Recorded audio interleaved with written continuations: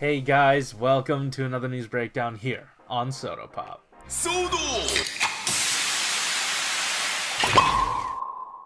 Alright, we're back. I'm your host, Frozen Stratos, and today we're going to be taking a look at the actual 01 blog that has 01 toys in it. An insane concept, I know. But yeah, the 01 blog is back, and we also have some other stuff that we're going to be taking care of here as well. But yeah, first up, let's just dive right into what we've got for 01. And we're back, coming in swinging with my absolute favorite thing in the world, army builders. We are getting our first looks at the Trilobite, well, not technically our first looks at the Trilobite Magia, but yeah, our actual nice looks at them. These were leaked, I believe 2 weeks ago from a magazine picture. I don't know if it was a leak, but yeah, we finally get these in full display here, and the first thing they wanted to note about these guys is that they are all in one box. So basically, this is what Soto calls the impossible. I don't know, there's something about this that is harder for them to manufacture. That means like a full body in one box. They haven't done that in 2 years and 2 months. The last time they did it was the release of Bloodstark, I believe the second, either the first or second release of Bloodstark, and that had just a full figure in one box. And they're coming back and doing it again here, so I definitely appreciate it. And it's just another thing of Soto showing that it is pushing their budget to the absolute limit. Another thing they wanted to note that even though the last time they did an all-in-one sort of item, they did not have wrist rotation, he will indeed have wrist swaps and a separate open hand. So there are 2 sets of hands in here. And if you look at the figure at all, there's a decent amount of stickers, but you know what? Again, they're pushing their budget to the limit, so I absolutely love the look of this. Let's take a look at this. So this is actually the survey. If you haven't filled it out, go ahead and do so. If you haven't seen this before, that's what this is. They said that a lot of people were requesting this thing in the surveys, and that they use the surveys to pretty much tell what figures we want and what accessories we want them to come with. So this plays a big role in what we get, so if you're not convinced yet, come on, just fill out the surveys. There's a little QR code on the box. It's not that hard. Next up, we have the sort of breakdown, not full breakdown, but breakdown of like this little chunk here.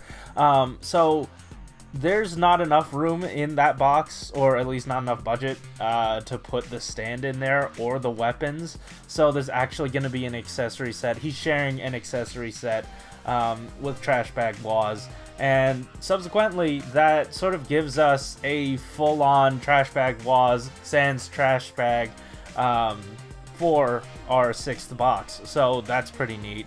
I was always curious about this thing, and Malunis was speculating this as well, that like this thing might end up being, like Trash Bag Waz might end up being 3 boxes, but they were able to squeeze it into 2, and one of the boxes just has the whole figure in it.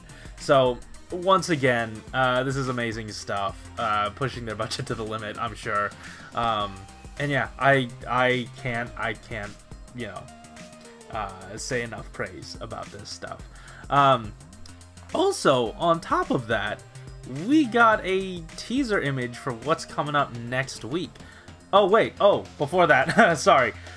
So usually in the blog, or not just the blog, but, you know, in their day-to-day, they switch people who, like, they typically have switched people every year who's going to be in charge of Soto, but G-Man is remaining in 2020. He just wanted to let us know, and D-Man is going to stay as the head of Soto Chronicle. So we've got, you know, the regular team here for this upcoming year, and I'm happy with it. I love these guys, and I'm glad that they are just staying in place. It's a good time. But yeah, like I said, we got a tease of what's to come next week. well, like, more than a tease, because, like, we got the full image of 001. There was another image with his sword in it, and it looks like the regular release of the sword and does not have, like, an extra attachment to it. It is just regular attached caliber. But yeah, and we get to see just the mold on display. It looks like the forearms. Obviously, they were going to have to change from the Night Rogue release, since it does look like it has the arm swap. So it's neat to see, like, bits of that mold, or maybe even that 3D model come into play here. But yeah, that's it for the blog post this week. I'm not quite sure what this next image is, though. Oh, it's the full review. Yeah. And so we, sorry, this is the full layout. They just wanted to give us the whole thing, and I'm very appreciative. I always love these images. They're some of my favorites. But yeah, that's it for the Shodo News blog. But there is another blog post that I did want to mention, since it is Candy Toy, and it is pretty much Shodo. No, Shodo. It's pretty much Shodo, so I'm including it. This totally counts. Let's talk about Shokugan Base. Now, this thing actually came out recently. Last week was its release date, and they just wanted to give us a full-on blog post about it, and it is one of the most endearing things that I've ever seen. So, first up, we've got a new writer here. Everyone say hello to P. They are going to be the one sort of helping us through this Shokugan Base post, and the first thing they wanted to talk about was that, hey, we know that certain candy toys do have display-based solutions, but not all of them do, namely Shodo and even Gundam G-Frame. So what they basically wanted to do, oh, and on top of that, like any other sort of stand solution you get is way overkill for a $5 candy toy. So what they wanted to do is make a candy toy base for candy toys. And that's specifically what this is. And I very much appreciate it. Like, they saw an issue and decided to fix it. So the first thing they wanted to talk about here, about the actual base itself, is basically the contents. So we'll go through this, like, piece by piece. The first thing, the actual base itself, has a Bandai Shokugan logo, and I don't know what about this got me, but it got me. Like, that logo made me want to buy this item. I cannot tell you why, because I myself do not know, but like this logo sold me. On top of that, we have the three little sort of display backgrounds, and you'll be getting like a city look, a techno pattern, and a sort of rock quarry look. The rock quarry look is meant to sort of display with your Toku stuff, and then the techno and the building stuff. I guess that could be used interchangeably with Gundam and Shodo.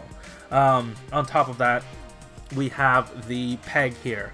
Oh, something else about this, actually, before we move on, is that these are made out of ABS, and, you know, all of these are going to be cast in clear plastic, so if you do want to end up painting these, beware of lacquer paints, because it might damage the plastic. Anyway, moving on, we have this peg. It's actually slightly ribbed, so that it'll have those sort of locking points, those faux locking points, so do be careful when moving those. On top of that, this is a 3mm peg, so it's able to clip into the back of the belt of Kamen Riders and the butthole of the G-Frame figures. So that's really neat.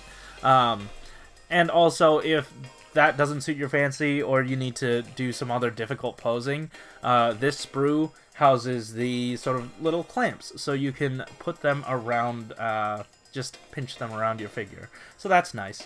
And overall, that's it. A thing I wanted to note, and the blog, actually, yeah, I guess the blog detailed this out. These are coming 18 per box. And the last time I checked on AmiAmi, the box is like, I want to say around $50, so that's like 18, That's 18, you know, bases for 50 bucks. Like, that's an insane price.